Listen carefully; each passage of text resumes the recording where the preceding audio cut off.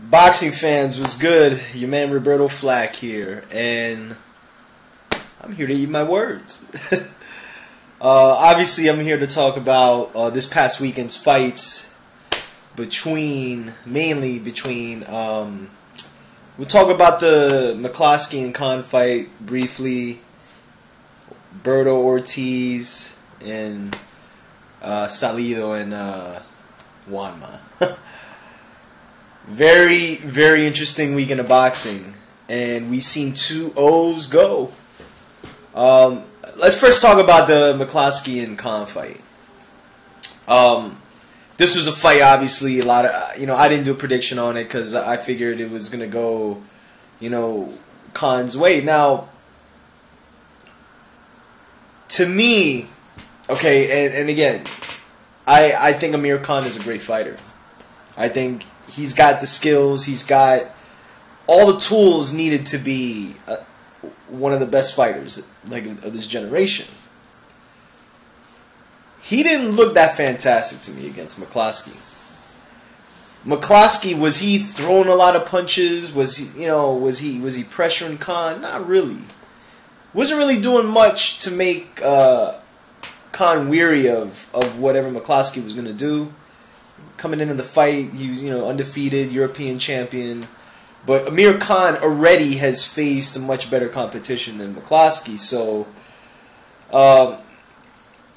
there's times where Amir Khan can look fantastic, and then there's times where he just looks really sloppy.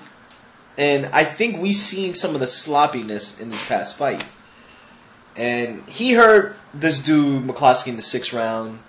And, from there, obviously, we've seen what happened. And then, it's tough to observe really how good. Well, I don't want to say how good, but he didn't turn out with he didn't come with a big performance. Is that going to prevent the Bradley fight from happening? No. I think that fight's obviously still going to go on. The two premier 140-pounders going at it. I mean, I think it's a great matchup. And they're looking to do it in July, I believe. So look out for that. Again, wasn't overly impressed with Khan, but obviously he was the better, more dominant fighter and landed more punches. So let's scoot on ahead to Victor Ortiz and Andre Berto. I want to first off say, big props to Victor Ortiz, man. He shocked the hell out of me. Shocked the hell out of a lot of people, thinking that he was just going to come in there and Berto was going to have his way with him. One thing I noticed with Ortiz, man, is he could take a punch at 147. That was one of my things that I gave an advantage to for Berto going into the fight, and I had Berto, I picked Berto to win this. But as the fight progressed, I mean, you've seen who really had the power in this fight, and it wasn't Andre Berto. Now, granted, Andre Berto was landing some crazy shots, and at times, he would get his combinations off, but more so, it was really 1-2 shots or lead right hands that he was landing, and he managed to drop Ortiz and he managed to hurt him. I think by that time, though, Ortiz had done enough damage, and you can see it in Berto's legs. I mean, his legs were shot by like the 7th, 8th round. And was it an expose of Andre Berto? Or do we know Berto fought like this? I mean, we mentioned the last tough fight that he had was against Luis Collazo. Now, I don't think Ortiz being a southpaw had more to do with it than Ortiz being faster in this fight and landing harder shots. And there were times again where Berto did land his punches, because the thing with Ortiz isn't like a great defensive fighter either. I mean, he's the type of dude that he can get pulled into exchanges.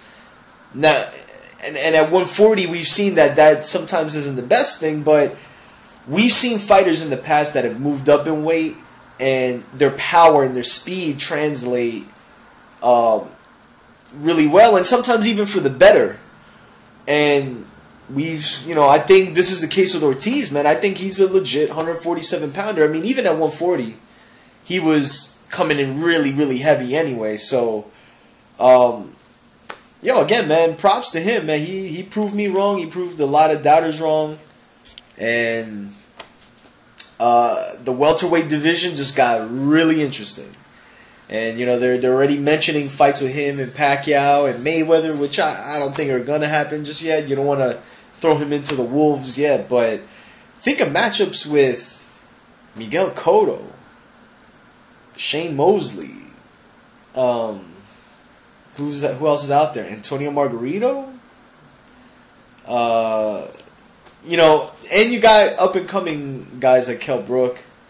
And Maidana, I heard, is moving up to 147. And then eventually Amir Khan. He's going to move up to 147 too. So the welterweight division just started to spice up a little bit. And I think in the next year, it's going to be a loaded division again. Bar Cotto maybe not coming down or Margarito not coming down. But for the right money and the right opportunity, I think they both would do it. So we'll see, man. Big win for Victor Ortiz. So then we go off to Showtime, where it was Juan versus Salido. Holy shit. The thing with Juan to me, and I've said this many times, is I think he was hyping himself more than really he should have been at this stage of his career. When guys are talking about how he is better than Cotto and how he'll surpass Cotto and he'll be better than Trinidad, and you gotta ease up. I mean, we've seen guys like Trinidad and Cotto under adversity against tougher opposition and come out the victor. And we didn't see that with Juanma. And Salido just, beat the brakes on him, man. I mean, just beat him to the punch every time, was landing almost at will, and Juanma, no head movement at all, man. And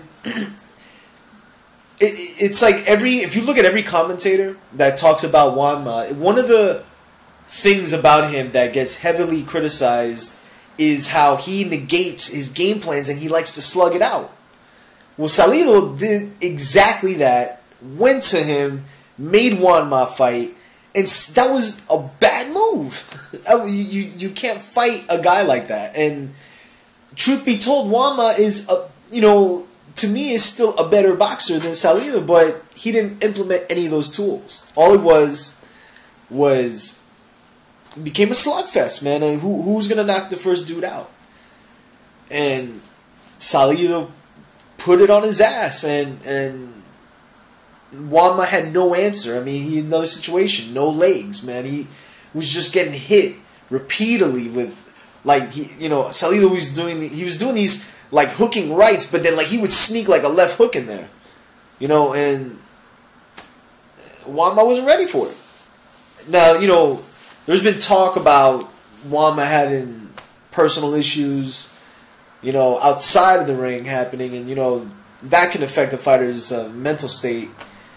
But this does a lot of damage to his current situation, because that fight with Gamboa was, and again, this is one of the shitty things about boxing that happens sometimes, where now that fight just lost its intrigue.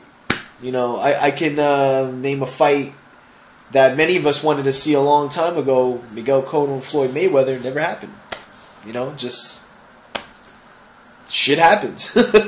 And this is another scenario, man. I think Juanma talked about, he wants a rematch and he's going to move up to 130. But what Gamboa is going to end up doing now, man, is he's the dude at featherweight now. I think he should fight Chris John, take care of that, and he's going to be the dude that's, running that division. And he'll move up. I don't think he's going to move up that much, but Gamboa's in the driver's seat now, man, and Juanma needs to go back on the drawing board and get his shit together, man. I mean, that was not a good performance from Juanma. I mean,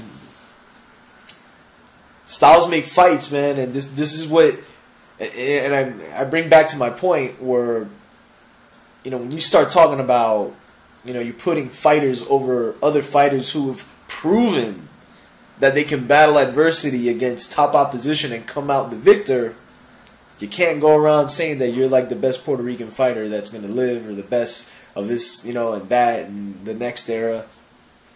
He got a reality check. You know what I'm saying? And I'm a fan of Juanma, but I'm almost glad that this happened.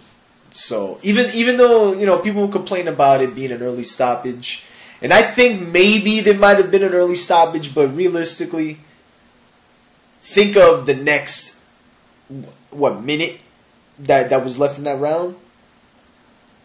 Wasn't looking good for Juanma, yo. That may have saved him a few fights. You know, because Salido wasn't stopping. So, we'll see what happens from here on out. And, like I always say, man, hit up the links, hit up the podcasts, hit up the music, anything. And for all the haters out there, too, that are leaving these bullshit comments, yo, it's not that serious. Okay?